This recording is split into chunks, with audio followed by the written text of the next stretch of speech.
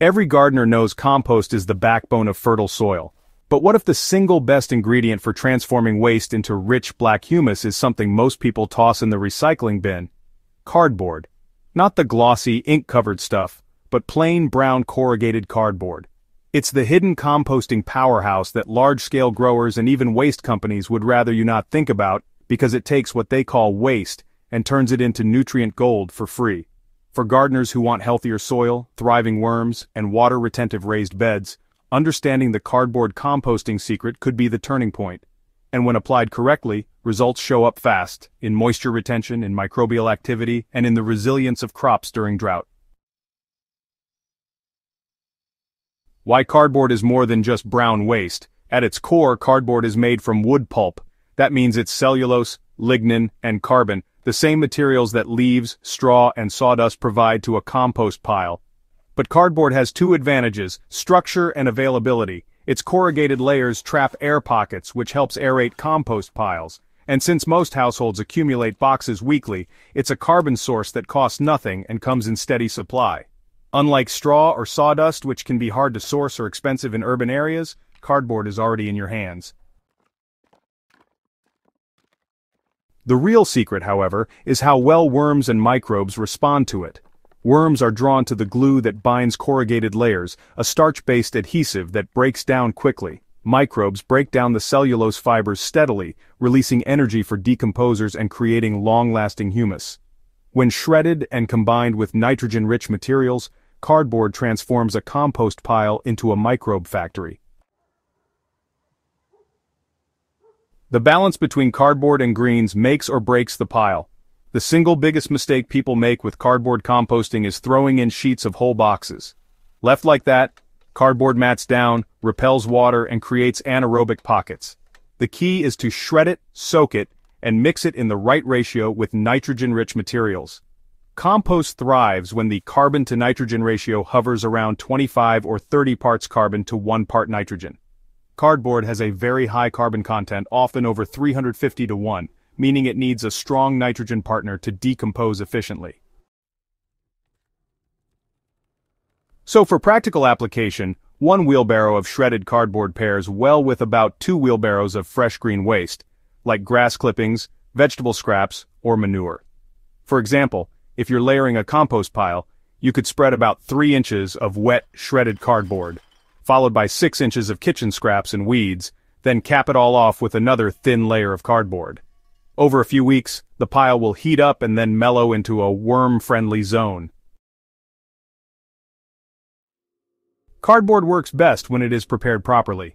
Not all cardboard is created equal. The glossy, heavily inked or plastic-coated types should really be avoided, since those coatings resist breakdown and may introduce toxins.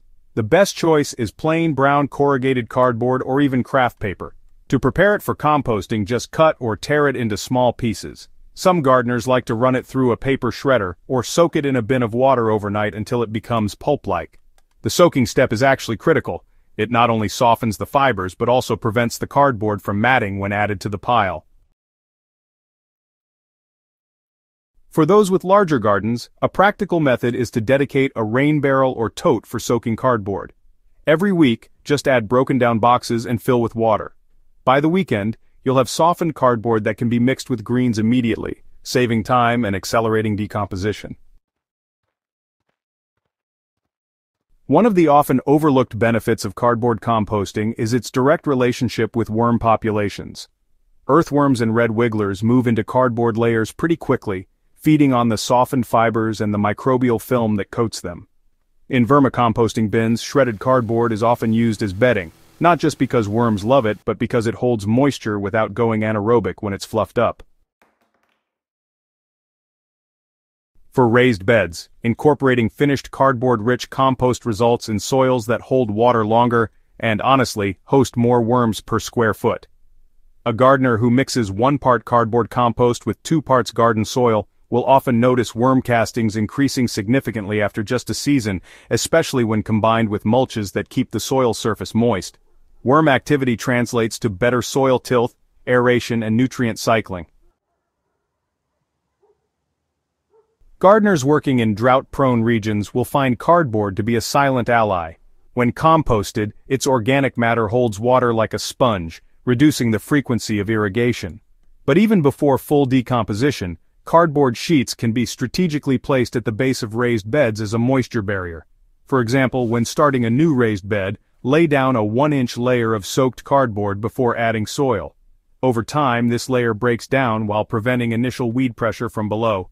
Meanwhile, it acts as a moisture-retaining mat, which is particularly effective in sandy soils where water drains too quickly. When combined with compost tea or diluted molasses solutions, microbial life colonizes the cardboard barrier, turning it into a living sponge that slowly releases nutrients. Compost tea and molasses bring cardboard piles to life faster. Cardboard by itself can take months to break down if left dry and unattended. To speed things up, feed the pile. A simple compost tea made by steeping finished compost in water for 24 to 48 hours inoculates cardboard with billions of active microbes. Pouring this over shredded cardboard layers jumpstarts decomposition. Adding a small amount of molasses to the tea, about 2 tablespoons per gallon, provides sugars that fuel microbial growth. Within days, the pile heats up and begins breaking down stubborn fibers. For raised bed gardeners, applying compost tea enriched with cardboard humus directly to the soil delivers both microbial inoculation and moisture retention benefits. Crops like tomatoes and peppers respond with stronger root development when soil biology is active. The humus formed from decomposed cardboard has staying power. Unlike fast-decomposing kitchen scraps, the lignin in cardboard breaks down into stable organic matter that resists further decomposition. This stability means soils improved with cardboard compost continue to benefit for years. The result is a raised bed that doesn't just grow strong crops in one season but improves with every year of application. For example, mixing half a cubic foot of finished cardboard compost per square foot into a raised bed provides a foundation of organic matter that keeps feeding soil biology. Gardeners who repeat this annually often report richer soil structure, darker tilth, and plants that withstand dry spells without wilting as quickly.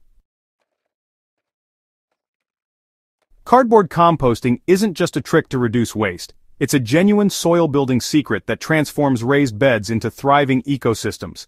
By shredding, soaking, and balancing it with nitrogen-rich greens, gardeners can unlock microbial life, attract worms, and build water-holding soils.